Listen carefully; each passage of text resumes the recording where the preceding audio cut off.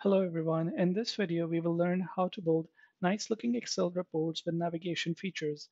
We will set up the navigation links which the user can click to navigate to particular sheets in the report. We will also set up a go back button which the user can click to navigate back to the main menu. It will be a lot of fun and I'll see you there. Sometimes your Excel files might get too big and may consist of several sheets. In this case, it will be helpful if you can set up a navigation page for ease of access and better user experience. Let's take an example of this file. This file has 7 sheets in total. It has P&L balance sheet and some other reports, and then it has one sheet which is called main menu. In its current form, the file is very difficult to navigate. The user can easily get lost when trying to look for a particular sheet. To make the file more accessible, we can set up links on our summary page to individual pages in the report. So let's start building our links. I will first copy the cell here, call it links, and I will call it click here. To set up the link, I will go to the cell where I want the link to be and right click on that cell. Then I'll go to the link option and click on insert link. Once I click on insert link, I will get this dialog box. This dialog box shows me different options. I can actually set up a link to an external web page. I can set a link to a place in this document, or I can actually set up a link that generates an email as well.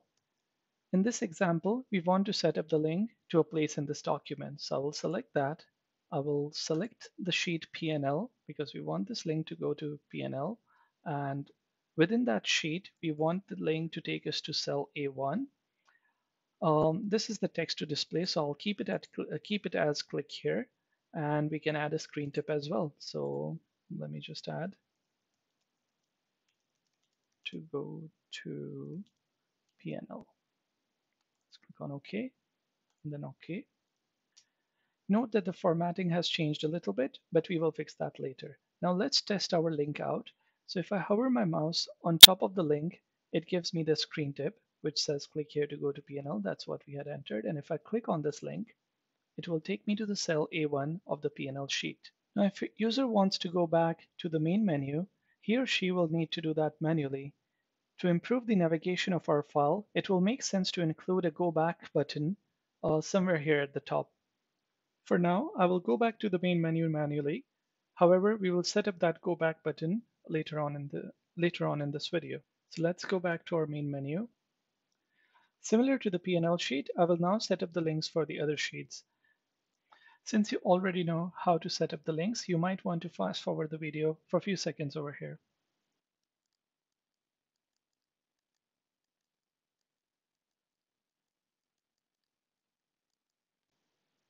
So I'm done setting up the links. Let's check out some of the links to make sure they are working properly. So let's click on the cash flow, and it takes us to the cash flow report. If I go back and click on the financial report, it takes us to, sorry, it's named incorrectly. It is management report. So if I click on this one, it takes us to the management report. If I click on dashboard, it takes us to the dashboard. Now, as you can see, not having the go back to or go back button makes it difficult for the user to navigate, especially in case if your Excel workbook has 10-20 sheets, navigating all the way back or actually even finding the main menu sheet might be very difficult. Therefore, let's set up the main menu button over here. I will type main menu here, and similar to what we did before, I will create a link here and I will link it to the main menu sheet, and this time let's say we want to go to cell B3. I'll put a screen tip as well. Click here to go back to menu. So I'll already see the pop-up. Click here to go back to menu. And let me do the formatting as well right away. I'll just copy the formatting from this cell, paste it as formats, and maybe do the same coloring as well. Okay, so now let's check out our main menu. and it works. Let's go back to the P&L sheet once more. Over here, we do not have the main menu button, so which means we'll need to add it. But how should we add it? Should we add it manually like we did it on the dashboard sheet? That will be really time consuming, especially considering if your workbook has, let's say, 10, 20, or 30 sheets. So in order to do that in one go, what I can do is I'll go to my dashboard sheet. I will copy the cell in which my hyperlink lies. Then I will select all the sheets where I want to paste the hyperlink. Also, I'll need to make sure that I'm pasting in the right spot. So it's in cell B2. So I'll go to all the other sheets. I'll select all the sheets. I'll hold the shift key. And then I will paste it in the cell B2. And then I can go to some other sheet and navigate back to the main menu. Let's go to any of the links. And it's working. Let's try one more. This one is also working. As the next step, we need to optimize our worksheet and the process of building this entire workbook. In the first part of the video, we set up links for individual sheets over here one by one. And it was easy to do that in this particular case because we have hardly 6 sheets. But imagine if we had 30 to 40 sheets, then it would be really time consuming. So we need to figure out a way to set up the links for each of these sheets in a more automated way. To optimize the process, we can use the hyperlink formula. The hyperlink formula takes in 2 arguments. It's asking first for the link location, that is the location where we want the link to go. And then secondly, it's asking for the description that we want to appear. For the link location for now, I will just give it an empty cell. And for the second argument, I will keep the same description as we have in these buttons, that is click here. Note that although a cell has appeared which shows up as a link, however, it will not work because we haven't provided the link location as of yet. Now, when it comes to link location, links are various different types. If we are passing a link to a website, we will just put in that website's link. However, in our case, we want it to link to a different sheet within the same Excel file. In this case, we will need to write in the sheet name followed by the cell where we want the link to go, which is cell A1. And all of this should be followed by a hash sign. So hash sign, sheet name, exclamation mark, and then the cell reference. Now, if I click on this one, it will take us to the P&L. So this means that I need to add this type of link to all the cells over here, or as many sheets as I have. And if I drag the formula down, it will take us to those locations. Now, typing in the sheet references or sheet links in this format is also not very efficient. So here we can use the concatenate formula. I will use the concatenate formula here. I will write the hash sign first, then the name of the sheet, followed by an exclamation mark and cell A1. Now, when I drag this formula down, and of course, in case if you have a bigger workbook, you have a lot more sheets, you'll drag all the way down. So let's try these out. Do you think that the formulas will work? Let's try them out. And it doesn't. So why is it not working? The reason why it's not working is because if you open the cell, we see that all of these other sheets have a space in their name. And you might already know that if you have a sheet which has a space in the name, and if you're referring to that sheet via formula, you need to enclose the name of the sheet in apostrophes. So let's do that within our concatenate formula. I will, just before the sheet name, I will add one more comma, and then I will put an apostrophe within the quotation mark.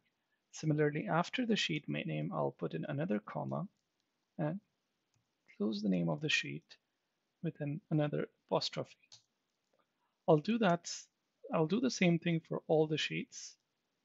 And I can even do that for the P&L sheet as well. It doesn't harm. Now let's try if our formulas are working. So balance sheet is working. Go back to the main menu. Let's try management report. It's also working. Go back to the main menu. P&L is also working. And we go back to the main menu.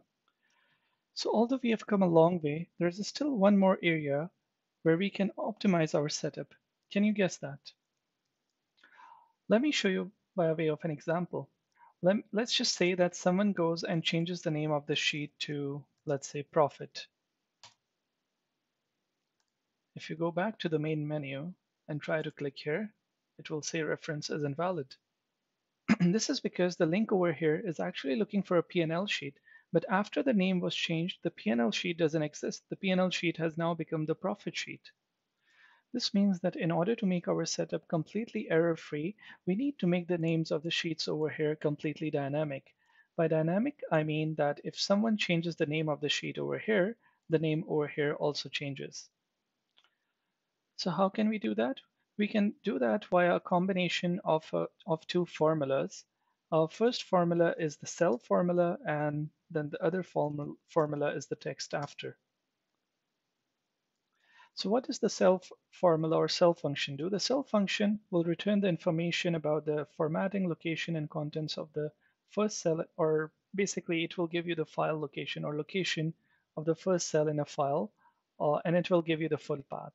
Let's just try it out. So if I write the cell formula and if I select the file name, and then let's say I will give it a link to cell A1, it will give me the full location of this file. I'm editing or kind of covering up some part of the path, however, because it contains my username and all that kind of information, but I hope you got the point. If you see the full path that this formula has provided, in the end of this full path is the sheet name, and this is what we are looking for. To grab the sheet name, I will use the function called textafter. The textafter function basically returns a text after a particular delimiting characters, in which case I can see that the sheet name is after a closing square bracket, so I can pass that in. So if I write the text after function, if I pass in this particular link or path that I've got, and then I specify that my delimiter is closing a square bracket, then it will give me the sheet name. Alternatively, what I can do is I can write the cell formula right within this function itself. So I'll write file name here, and we're looking for cell A1, and then it will give me the name of the sheet. So I can now delete this one, and still I have the name of the sheet here. So in order to keep the names of all the sheets dynamic, I will paste this formula somewhere over here, and I'll link it to various different sheets. So let's start. I'll copy the formula. I'll deep dive into the formula by pressing F2, copy the formula here, and paste it here. It gives me main menu, which of course is not something I want. I want to go to the P&L sheet. So instead of referencing cell A1 over here, I'll still reference maybe cell A1, but I'll refer the profit sheet. Now it's profit, it was P&L before. I'll do the same. I'll freeze the reference to A1, and then I'll copy this formula, or maybe I can just drag it down as well. Now, instead of profit, over here, I can write balance sheet. If you want, you can also link them individually, whichever way you like. You can actually go into the formula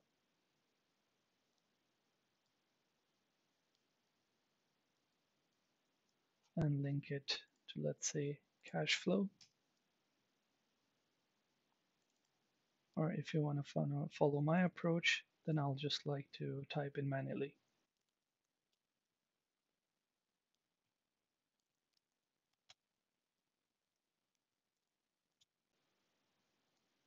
So now we have names of all the sheets set up in a dynamic way. Let's first check out if our links are still working. They are working. Let me check out this one as well. It's also working. Now let's check out that if I change the name of the sheet, then whether the link works or not. So instead of earnings report, let me just call it, I don't know, some report, whatever. Let's just check it out. And it's working. So now let's quickly tackle the last topic that we had to work on. That was the formatting of the links. So let's go back to the main page. Um, I'll just rework these formulas.